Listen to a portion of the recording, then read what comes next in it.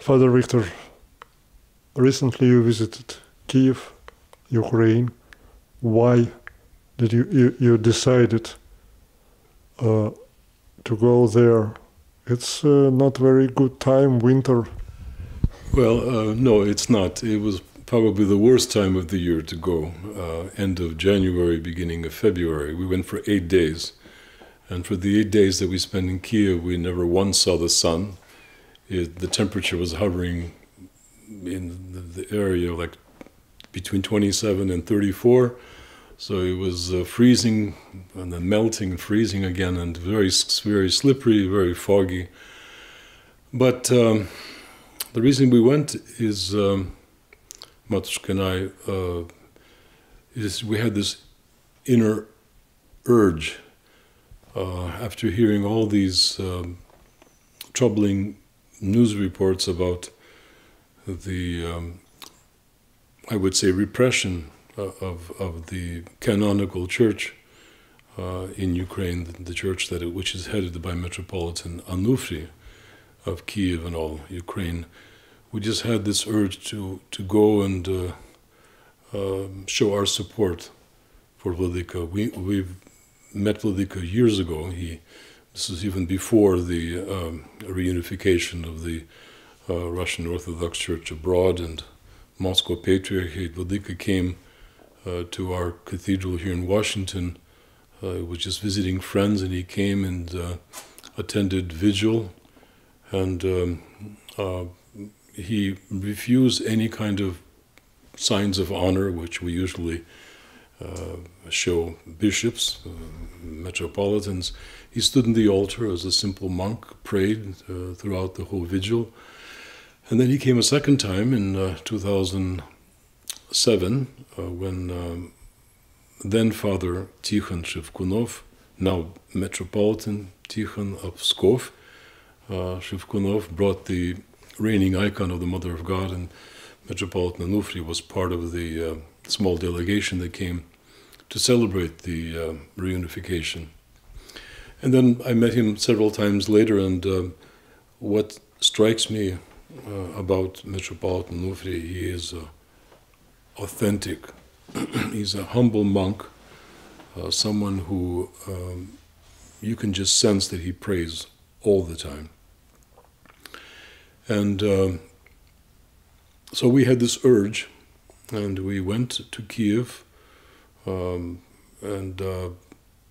we asked for a blessing before we went. I wrote him a letter, and his secretary wrote back and said that Vladika would be pleased to see us.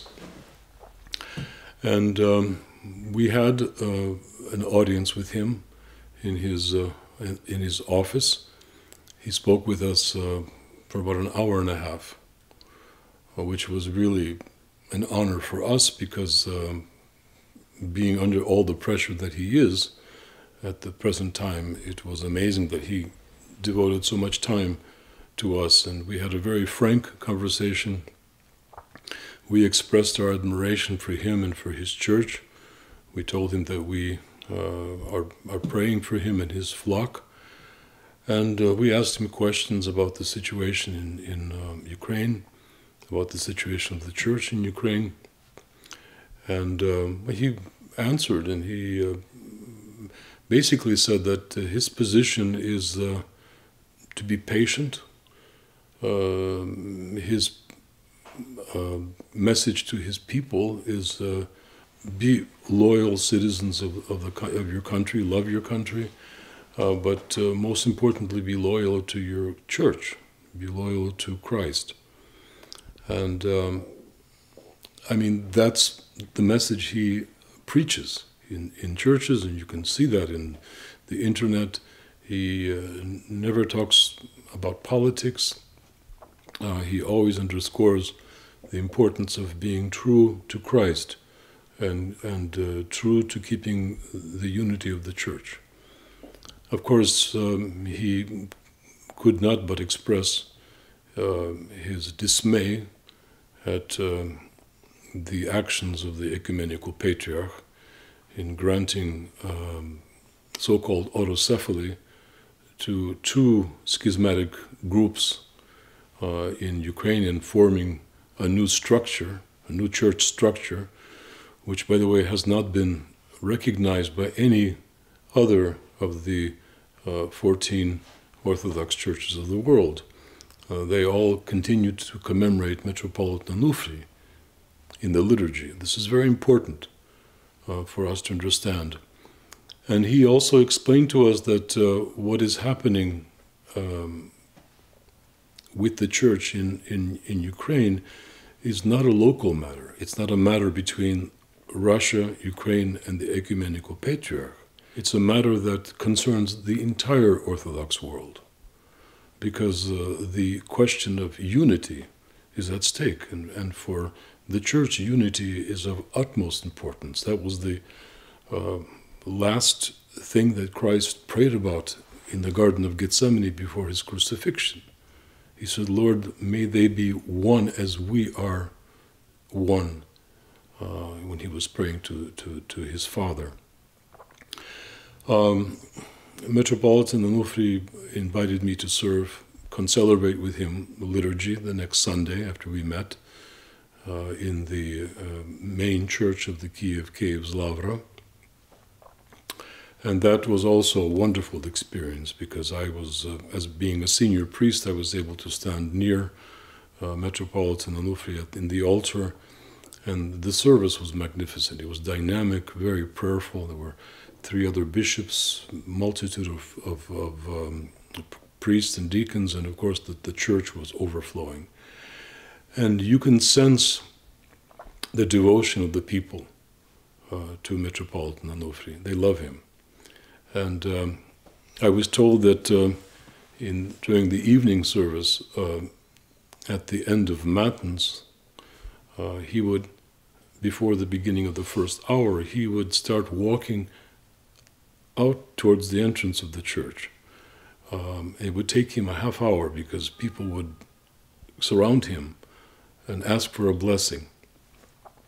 So by the time he got to the front of the church, or I should say the entrance to the church at the back, it would take him a half hour. We, at the end of liturgy, Sunday, February 3rd, Vladika had to leave the church from the altar door, because he needed to fly to a city to visit a diocese. And I went out on the balcony and I watched him going down the steps, and there were already people in the back. There were probably people in the front too, waiting for him to come out, but there were already people lined up in the back, and there were people rushing from the front of the church to the back of the church to the altar. And of course, Vladika couldn't bless every single person, so he took his walking staff and he touched people's heads with his walking staff. And people just wanted to touch the hem of his garment. He is so beloved. So that was a marvelous to observe. And during our meeting, Vladika gave me this beautiful cross as a token of as a remembrance, and the back is his bishop's emblem.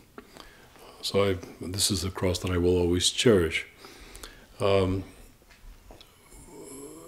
that was a wonderful meeting, and basically the message that Vladika passed on to us, to me and Matushka, was basically the same message he preaches in the churches. Of course, he's very saddened by the fact that priests are being called in by the Secret Service for interrogations, that parishes in the countryside are being forced to join this new schismatic church structure, that there's vandalism going on. And, well, he said we have to pray. He says that during times of troubles, the best in the church comes out. That, people show heroics in the worst of times. And I think that is truly the case, because in the past several months, we have heard and seen wonderful bishops coming out and speaking their mind in Ukraine, and priests and people coming and saying what they think and what they believe. So the church, the canonical church in Ukraine, is not politicized. It's trying its best to be true to Christ. You mentioned Kiev Caves Lavra. You also met with its abbot, Metropolitan Paul. What can you tell about this meeting, and what's your impression? Can schismatics really seize this, I believe, most important monastery of the Russian Orthodox Church? Yes, the Kiev Caves, Lavra in Kiev, is of course truly one of the most important and central monasteries for Russians and Ukrainians. This is where Russian monasticism was born. Saint Anthony of the Kiev Caves is the founder of Russian monasticism. And I mean, this is a place that all Orthodox Christians need to visit at least once in their life. This complex, large monastery is a little city in itself, and this is the resting place of dozens of saints whose bodies are preserved. And the caves are in immaculate condition. And you can go and you can venerate, they're built into the walls of these caves, the bodies of these saints. Ilya Muromets, Agapit the doctor, Saint Anthony, Saint Theodosius, also Metropolitan Vladimir of Kiev, who was the first hierarch to be killed in 18, during the proceedings of the Russian Council of 1917-1918. He's also buried there. And before we met with Metropolitan Paul, I was actually not even sure that we would meet with him, because he had a hernia operation, and he was out of commission. And the last day before we left, we were able to meet him. But before we met him, our parishioners here in Washington gave me thousands of names to be commemorated at the holy places in Kiev. And first and foremost, of course, the Kiev Caves monastery. I had a stack like this. And Matushka I and Mother Theodosia, she is a nun in the Kiev Caves monastery. She's a friend of my Matushka from childhood, from Paris. The three of us went to the caves, and we were fortunate because we went into the caves after the closing, after the official closing, because there are always tourists and pilgrims there, and we got special blessing to go into the caves when there was nobody there. So we could slowly and prayerfully read all these names, and it was a wonderful experience. I mean, usually the caves, there are many people or groups coming and going, but here the caves were all to ourselves. Of course, my dream was to serve liturgy there, but that didn't happen this time. But maybe next time we'll go for a longer period of time, and I'll be able to serve liturgy. But anyway, Mother Theodosia was able to arrange a meeting for us with Metropolitan Paul in his office just 2 days before we left. And I knew him previously because our parish, about 6 years ago, received many of the relics of the Kiev Caves saints that are now housed in our in our parish, and he gave the final blessing for us to receive these relics. Vladika Paul is a very outspoken person. He is not afraid to share what is on his mind. He's very straightforward. We say a straight shooter.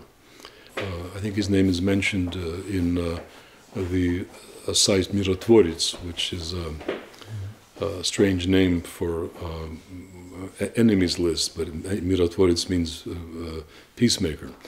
But Vladika's residence has been searched by the authorities. That's so long ago, yes? No, about maybe a month ago, maybe a month and a half ago. The Kiev Caves Lavra has been officially searched. They're trying to pin on Metropolitan Paul that antiques have gone missing. But I can tell you that, and I've heard this from Metropolitan Paul himself, that since 1988, when the Lavra was returned to the church and opened for the first time, the monks there are about 200 of them, have, if anything, they have added treasures to the Lavra. They have kept it in good working order. I mean, you go there and you'll see that the Lavra is in perfect shape. So they're trying to find things to pin on him. Of course, he's under a lot of pressure, and his hernia operation that he had is probably because, I suspect it could be because of stress. It's not easy. First of all, it's not easy being administrator of such a wonderful central monastery, which has to deal with many, many things, and now they have to deal with this pressure on from nationalists, from these activists from the new church structure. So, what can I say? I mean, I really can't confide. I mean, open what our conversation was with the Paul, but basically he told me that yes, it's true that the church is being subjugated to pressure by, as you said, Orthodox atheists. You know how they say, yes, I'm an atheist, but I'm Orthodox. You know, people who don't understand anything about the church. So it's sad, but Vladika Paul was very gracious, and he invited us to come back anytime, and that we would be housed at the Lavra. What do you think? Is it real the situation when we will get the situation like Soviet era times, when the church is under significant pressure, when somebody may seize monastery like Lavra, and maybe some, I don't want to say violence, but some fights. What is your personal impression after you visited? Well, it's not a question of personal opinion. It's a fact that churches are being taken away from the canonical church, especially in the countryside. And people who have, for example, in many villages and towns, the mayors who are dependent upon the government call meetings, and they ask townspeople, many of them who have nothing to do with the churches, they don't go to church, but they come together in like a town hall meeting, and the mayor says, well, we have a new church, now we have to vote to change our church allegiance from the Church of Metropolitan Onufri to the Church of the so-called Metropolitan Epiphany. And which this is ridiculous, because it's like we have our church meeting here last Sunday, or 2 Sundays ago, I'm sorry, and the people who vote at the meeting are members of the parish. people can come out from the outside, although they live in our neighborhood, and vote at our annual assembly.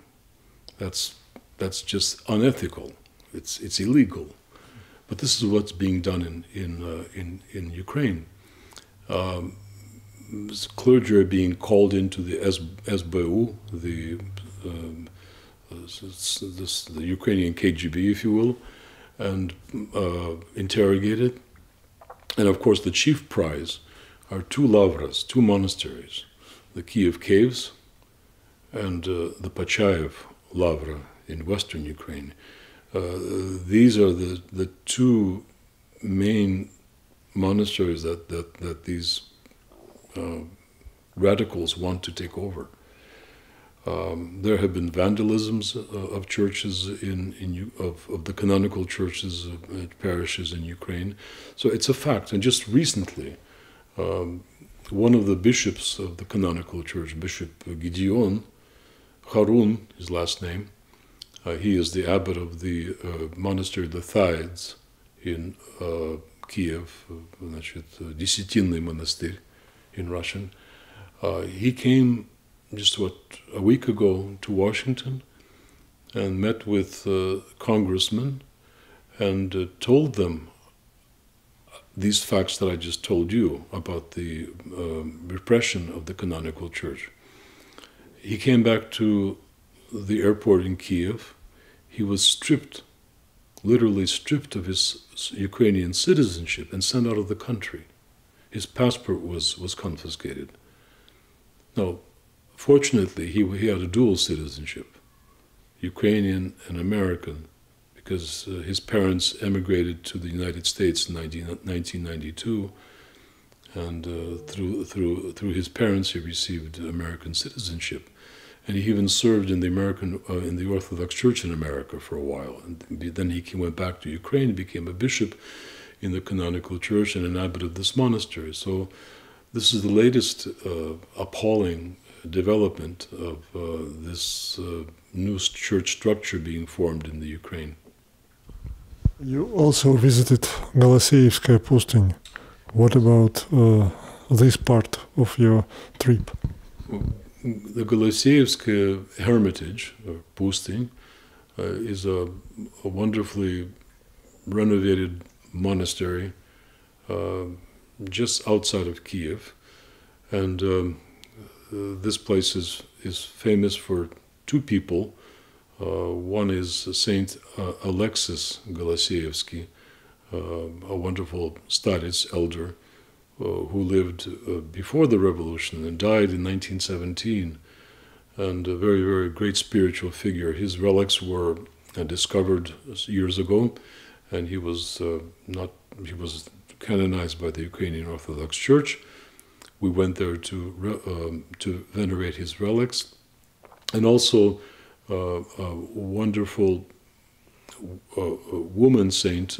She hasn't been canonized yet, but she's a fool for Christ, Yurodivaya Alipia. And I have to say that Golitsey, it was, as I said before at the beginning, that it was cold and slippery, but I was surprised that we were there in the evening, and there were hundreds of people coming and going, particularly to Alipia. As I said, she's not yet canonized, but Matushka and I have great respect and love for her, and we took all those commemorations that we read at the Kiev Caves Lavra, and we read them also at the relics of Saint Alexis and the Blessed Alipia, who is buried there as well. Her house was not too far from Голосеевsky Hermitage. So that was a wonderful experience as well. And our guide was Olga Tereshchenko. She's a wonderful woman who lived in Washington for 4 or 5 years. Her son-in-law, Vladimir Ushko, was attached to he's a diplomat attached to the Ukrainian embassy here in Washington. And he and his family were very good parishioners of our cathedral here in Washington. So we have a long-standing friendship. They left about 10 years ago, but she is a very pious woman, and she went with us and she showed us around, and it was a wonderful experience. So we also did a lot of shopping for the parish. We bought vestments and things for our church kiosk. We spent a lot of time on that, and our hosts in Ukraine was a priest from Paris, Father Alexis Struve. He is with the Russian Archdiocese of Western Europe, and he's happens to be a French diplomat at the same time. So we stayed in his lovely apartment, and we had a wonderful fellowship with him and his matushka.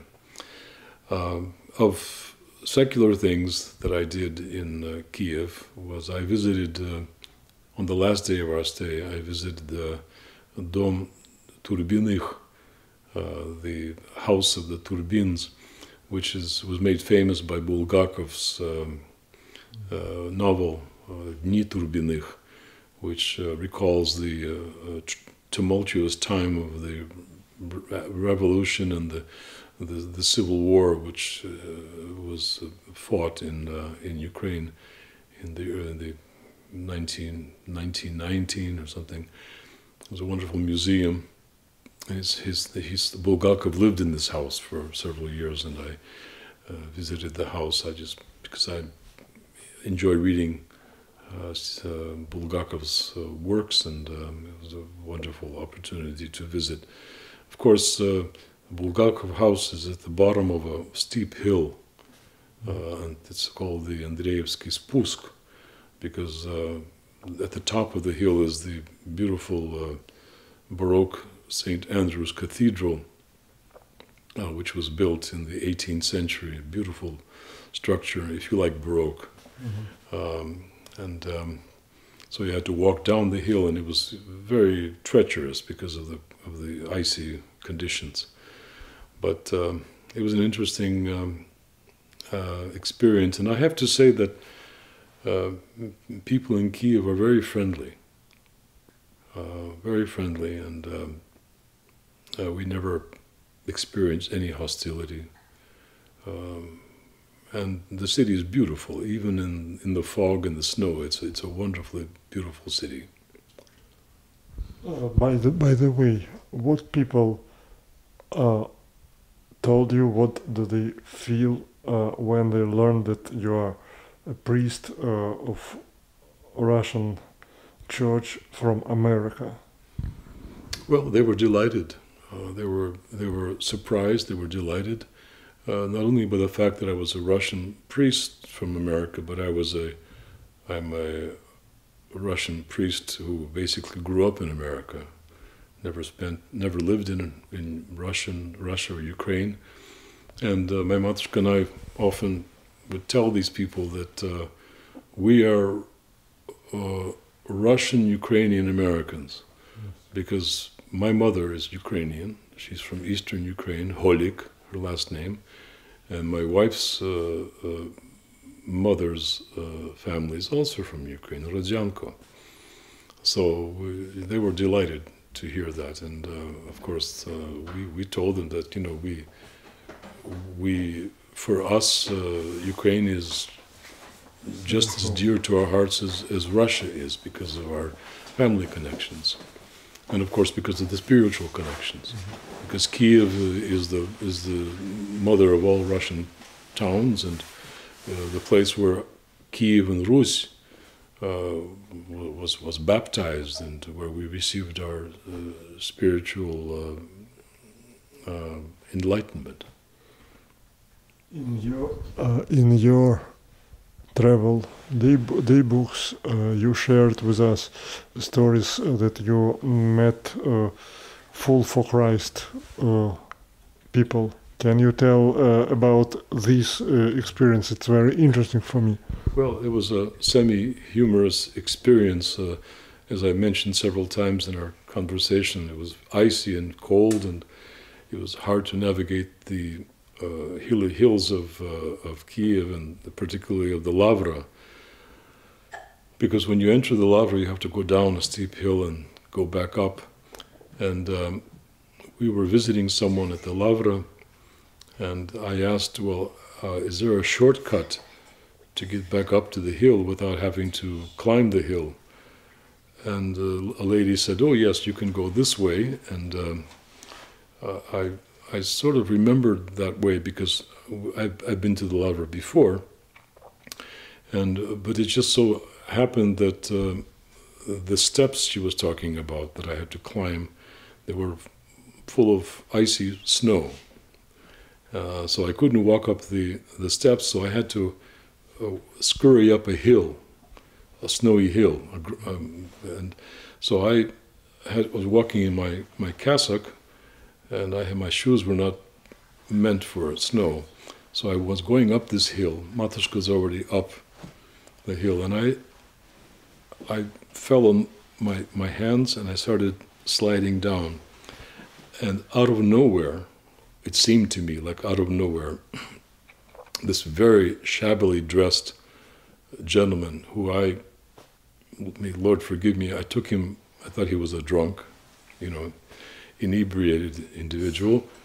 He just, out of the blue, I saw his face, he was smiling and said, "Batyushka, let me give you a hand." And he gave me his hand, and I grabbed it, and I thought, well, now he's going to fall on me, we're going to tumble down the hill together. But he grabbed my hand and he pulled me very hard, and he pulled me up the hill. And I thanked him, and he looked, he looked like he was a fool for Christ. He was very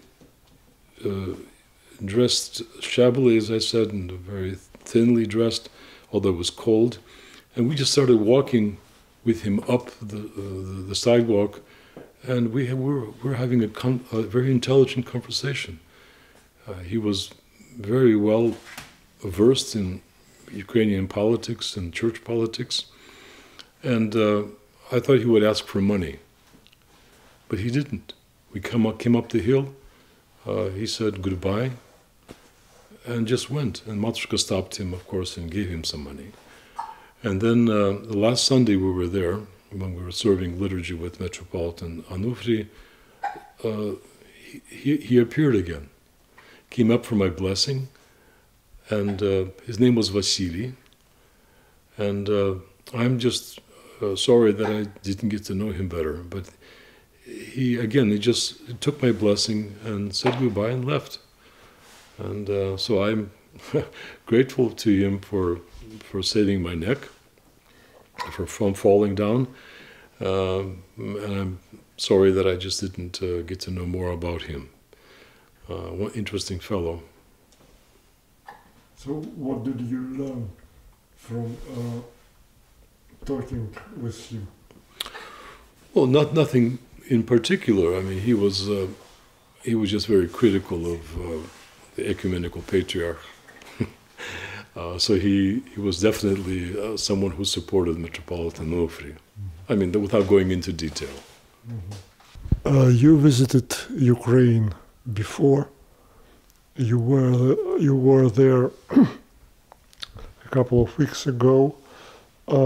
What differences did you find, and what constant things did you find? First time I was in Ukraine was in 1988. I was there in official capacity. I was a correspondent for the Voice of America covering the celebration of the millennium of Christianity in Russia.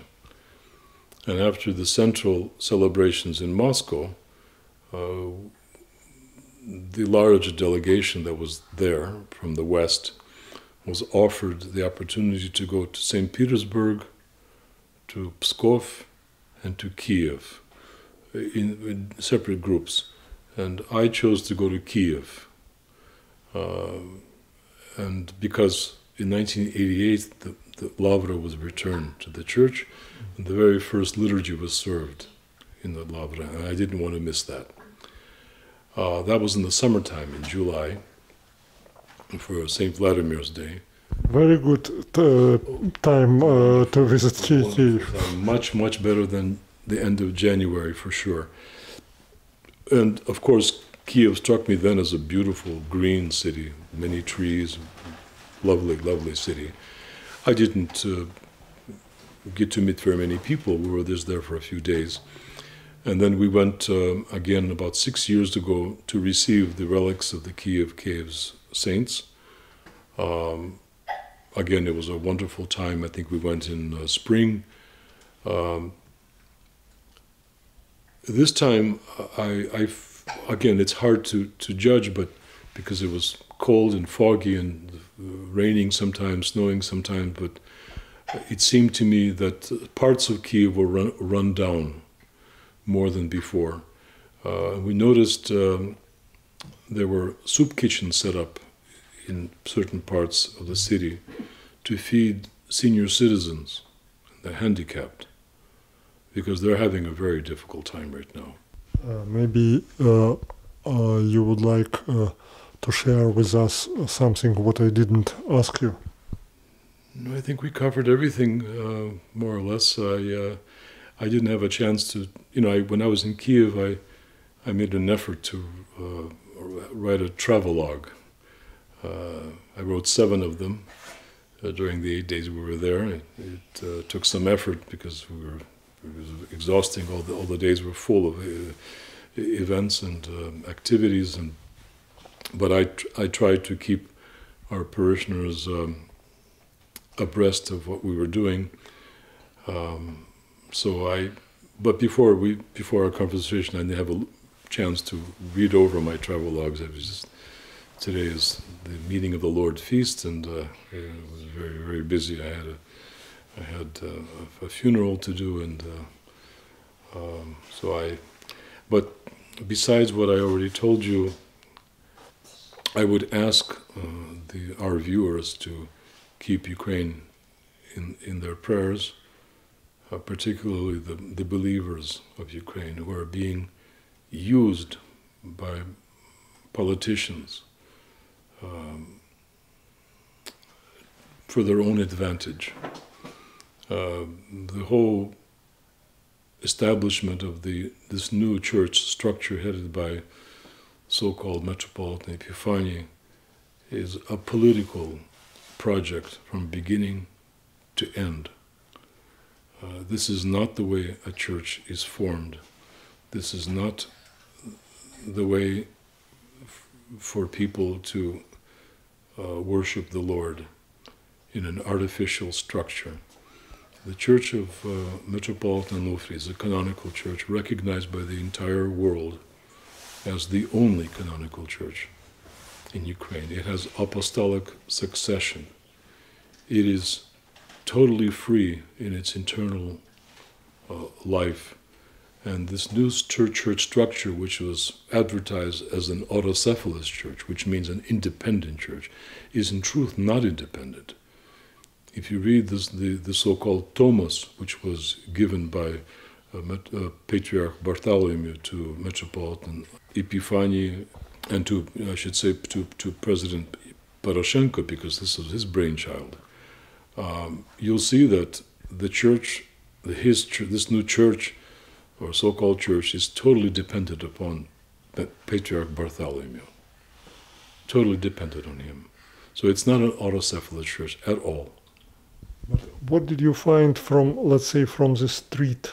Is this so-called church really popular in Ukraine, or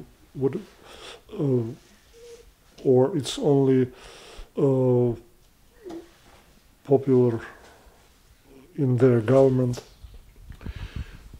Well, I didn't take a poll of people, but my sense was it is not popular, and it is made up of 2 formerly schismatic groups, Patriarch Filaret Denisenko's group and the other Patriarch Mikhail, I think his name was, who came together, but they're having internal problems. They can't work out their differences. Filaret still considers himself a patriarch, which is going to cause a lot of problems between him and Epiphany and Patriarch Bartholomew. So they're going to. My projection is that they're going to suffer a lot of internal strife, which will probably bring this church down. I don't think it's going to work. And, It reminds me of the 1920s in Russia, when the Bolsheviks realized that they cannot break the back of Patriarch Tikhon's church, the canonical church. So the Bolsheviks organized a church structure which became known as the Living Church, or the Renovationists, who were made up of radical priests who supported the communist regime, and they tried to break the canonical church from within. And I think this is the same thing that's happening to a certain degree in Ukraine. There's a canonical church which is made up of over 12,000 parishes all over the country. And there's a schismatic group which is being used by the government for its own political ends. The Renovationist church in Russia didn't work. It broke up because it was not supported by the people. And I think the exact same thing will eventually happen with the church, with Metropolitan Epiphany's church. Because it is not being supported by the vast majority of Orthodox believers in Ukraine, and it certainly hasn't been supported by the other local Orthodox churches of the world. None of the churches sent him congratulations on his election and elevation, and no one from the other local churches, except for Constantinople, had representatives at his inauguration. Let's try to imagine something unrealistic, that somebody from that so-called church comes to Washington, D.C., to our cathedral. Will you agree to talk with these people, and what you would tell them? Well, we need to talk to everyone. We have to be always prepared to give an answer for our faith. Now, of course, if somebody comes, a so-called priest or a bishop, I'll show him the church. I'll talk to him, but I won't allow him to serve. He can stand in the church with the faithful and pray with us, but not concelebrate. Absolutely not. Thank you very much, Father Victor.